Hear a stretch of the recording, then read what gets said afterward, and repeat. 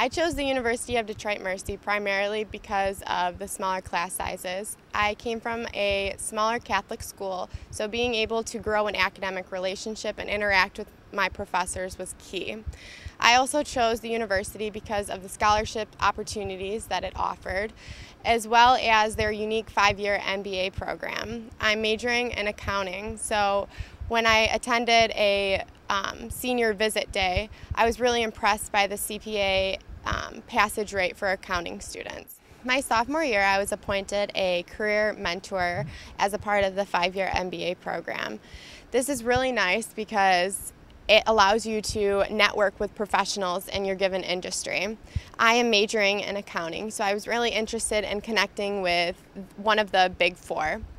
My mentor was able to secure a lunch for me as I met with one of the partners.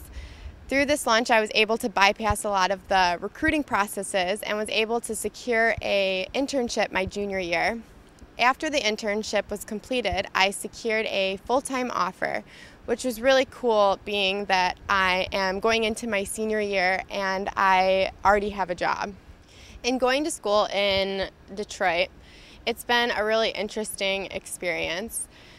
People often worry about the safety and the security, but the university does a very good job at keeping the university secure itself.